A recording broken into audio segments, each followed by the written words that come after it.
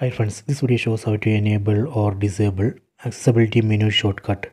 Please don't forget to subscribe this channel. Please like and share the video. Go to settings, tap on the settings app icon. Go down, tap on additional settings. Tap on accessibility. Tap on accessibility menu. Here you can see shortcut.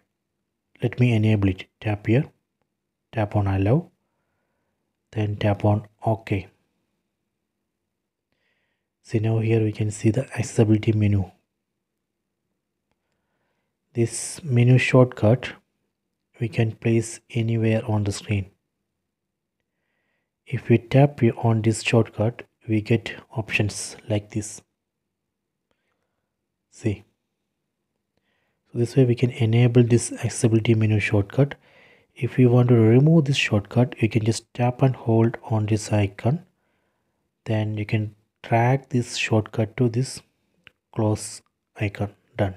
See, it's removed. Okay, so I hope you have enjoyed this video. Please take it.